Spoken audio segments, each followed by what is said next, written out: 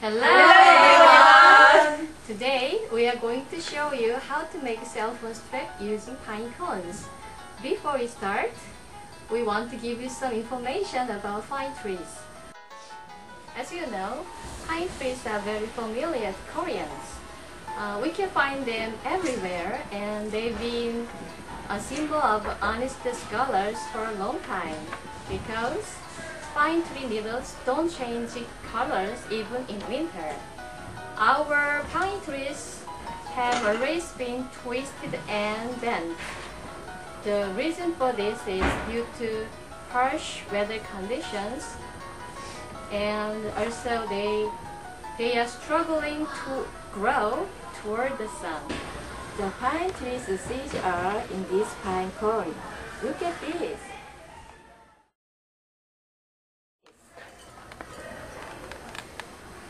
The seeds have wings.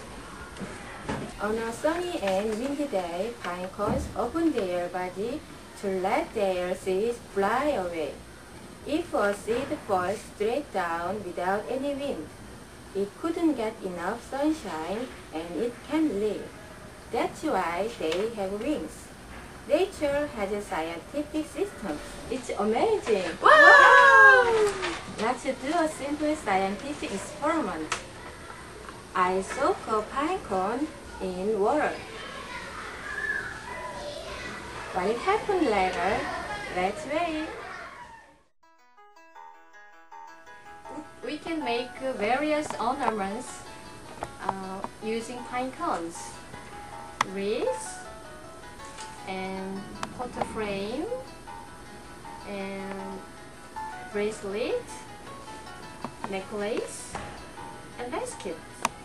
And let's make a cell phone strap using pine cones.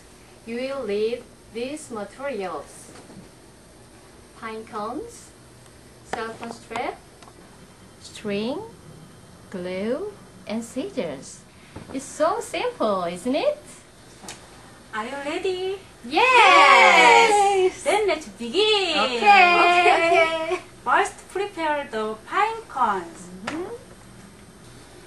Next, cut the paper string about 20 centimeters long. Fold the paper string in the middle and tie it around the middle of the pine cones. Then tie it into a ball. Then glue the knot so it stays in place. So cute. Yes. Oh. Last, insert the cell phone strap into the ball knot. Okay, 됐죠?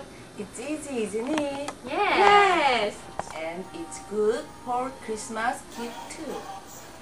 Because it's special. But no cost.